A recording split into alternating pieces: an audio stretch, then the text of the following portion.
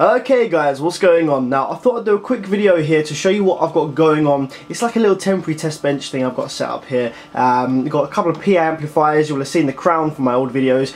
This is a beautiful lateral MOSFET Australian monitor amplifier, which I haven't actually run yet. I bought it as broken for a very cheap price. Got it repaired by my main guy over here in the UK. Got all the new MOSFETs biased, and he managed to find some of the original K MOSFETs in there. So it's going to sound absolutely beautiful, very close to a tube amplifier sound, but with a lot more power. But I haven't run it yet, so I'll do that eventually. Now this is a new purchase for myself. This is a proper oscilloscope. It's by HP. It's 150 megahertz, 4-channel storage function, all this business. It's more than you need really for audio testing, but I thought this is a beautiful piece of kit, and I just wanted to have it. So this is going to be a new toy for me. It's going to be very useful for my audio experiments and could lead to me doing amplifier repair at some point in the future. So now the purpose of this video is if you're subscribed to my channel, I did a video years ago which was titled something like how to test your amplifier for true power.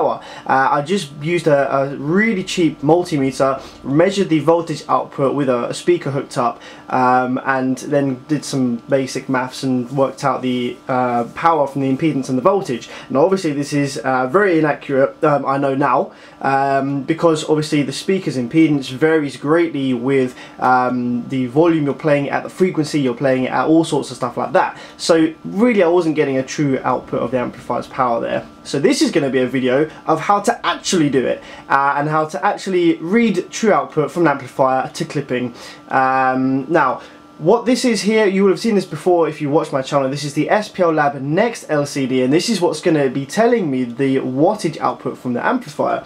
Along as well as sort of measuring dB and RTA functions, it has a power sensor here which measures the current from your amplifier and the voltage, and with those two, in the processor it calculates an on-screen readout of the wattage and the impedance of the load that it's driving. So very useful, because you can see box writers on this when you're running it on your car audio system, and then you can sort of see the differences between boxes and how they rise differently, and you can sort of, if it's safe, you can then load the amplifier down to 0.5 or maybe 0.25 and play a frequency and check that actually it's not seeing below 1 ohm. That's a useful function for that. So what I'm going to be doing today is I'm going to be clamping the Crown Macrotech 2400. So this is a beautiful old amplifier, very sought after, very respected, still used in industry standard today, and I'm going to be running this at 4 ohm bridge mono, not parallel mono, just for safety. I'm not too keen on the parallel mono side of things.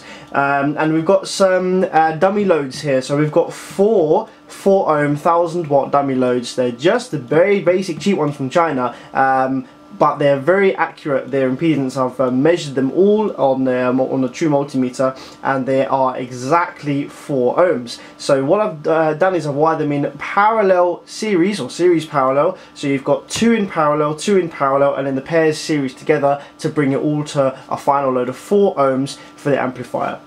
So what we're going to do is we're going to switch the amplifier on. This has got a frequency generator built in that I've scoped clean. This is the preamplifier, this mixer here, which I've scoped clean, and we're going to play 50 Hertz, and I'm going to turn the peak hold function of this on so we can see the peak wattage and the impedance at which it's doing that power, and we're going to turn the crown up until we see clipping on the screen. So let's hit the on button of the amplifier. Wait for the relays to click in to power drive. Here we go. Okay, so now on the screen here there's always a tiny little bit of signal. So what we're going to do is on the SPL LAB NExt Lcd here, what we're going to do is we're going to click the function button, which calibrates it to 0 watts. Just gets rid of any background sort of EMF that might be coming through from the loads or from the amplifier or whatever. So we're calibrated at 0 watts here. I'm going to go ahead and turn the peak hold back on, and we've got 50 Hertz sine wave playing in the background. So now if I just very gently increase the volume there, you can see already we've got the wave on the screen of the output. Here on the screen here we're showing 87 watts there currently. So what I'm going to do is I am going to increase the volume until we start to see some clipping on the screen here.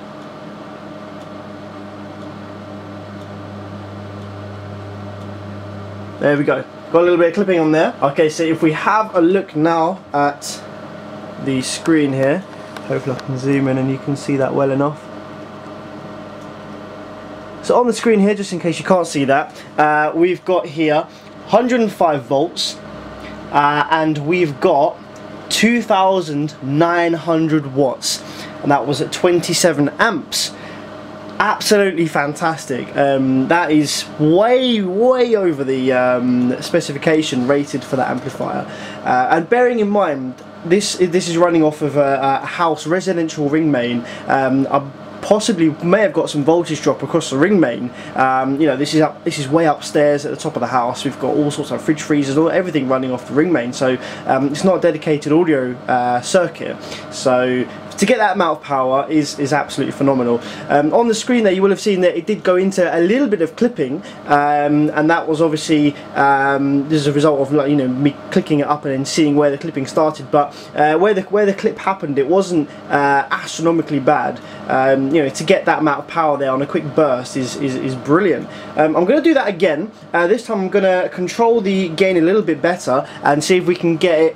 See how much power we can get out of it just before the clipping point, so we don't go into clipping.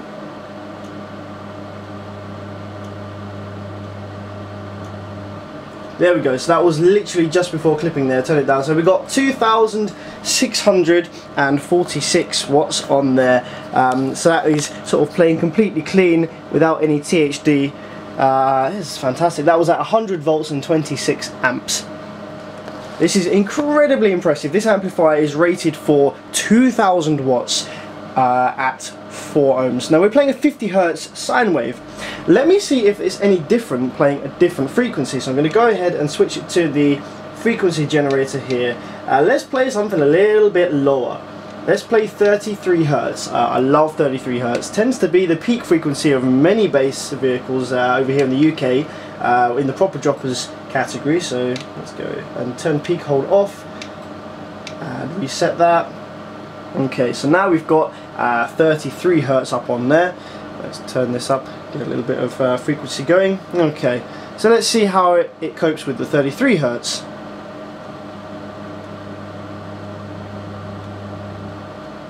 That was to clipping there. And we've got 2,249 watts there, and that was 24 amps again, 92 volts. Interesting little bit of clip there on the oscilloscope. It's almost like it clipped and then it kind of rectified itself. Now that could be the ODEP here working on the amplifier. Now bearing in mind I'm driving this amplifier at real loads to its clipping point, it's not really that warm.